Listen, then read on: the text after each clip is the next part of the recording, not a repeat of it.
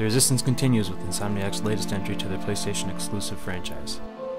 With the entire world now occupied by Chimera, let's see where Resistance 3 takes the series.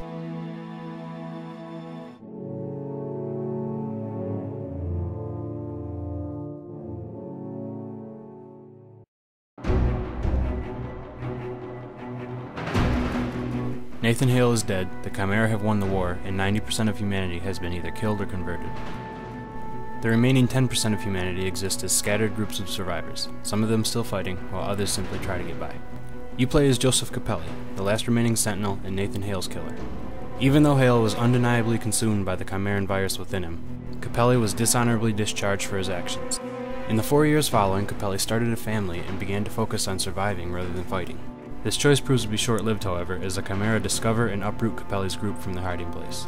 As if by fate, he once again finds himself back in the fight, this time escorting Dr. Malikov to New York City in one final, desperate attempt to stop the Chimeran plague. It's an interesting and well-written story, accompanied by fairly good voice acting. Don't make me choose, Joe. Don't do that to me. The story also has a steady flow to it, with transitional cutscenes and gameplay between locations, rather than jumping the player from one place to another. Insomniac also did a good job with the game's atmosphere. The level design, details, and soundtrack merge in a way that creates a very authentic feeling post-war world, one in which the victor is very clear. Unfortunately, the game doesn't end so smoothly. Without mentioning any specifics, the game fails to answer some key questions, and without a cliffhanger ending, I was left unsatisfied. Who is them?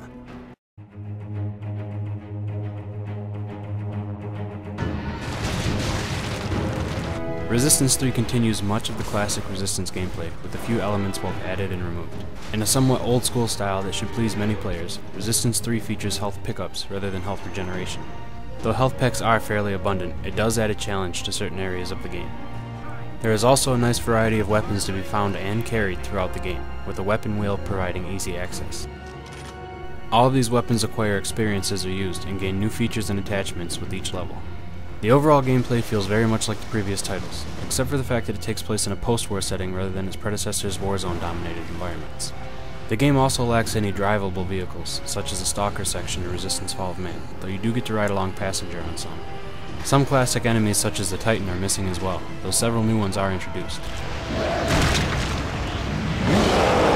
While it lacks in some areas and gains in others, Resistance 3's gameplay isn't a great stride forward for the series, but it will keep you entertained for the duration of the game, especially if you enjoyed the previous two entries.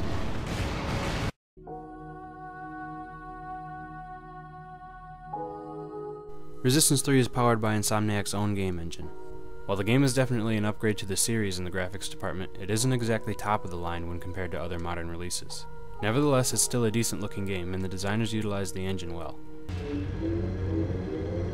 Though I've heard of freezing issues, my own playthrough was relatively bug-free. The one issue I found worth mentioning was the occasional audio hiccup between dialogue and character animations. Dale said he's got your bullseye ready at the range.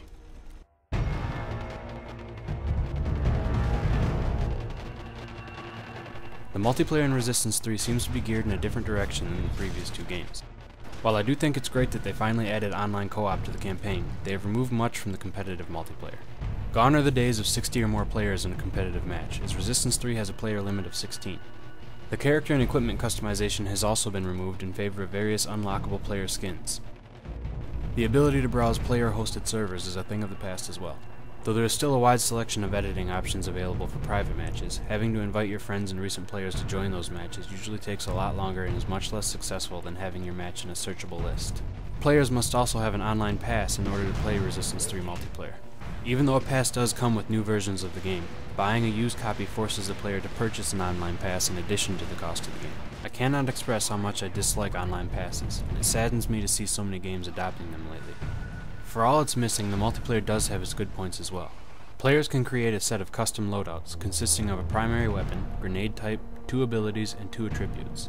As players gain experience and level up, they acquire skill points that they can use to unlock and upgrade more weapons and abilities. There is also a set of killstreak rewards called Berserks that includes things such as cloaking, the auger rifle, and several others. As a whole, the multiplayer for Resistance 3 is a solid and enjoyable experience, but, like the campaign, it left me wanting more.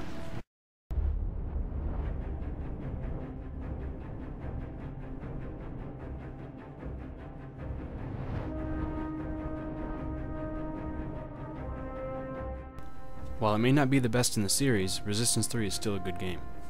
Its biggest flaw is that it leaves a player wanting to experience more of it. Let's hope Insomniac one day grants that wish.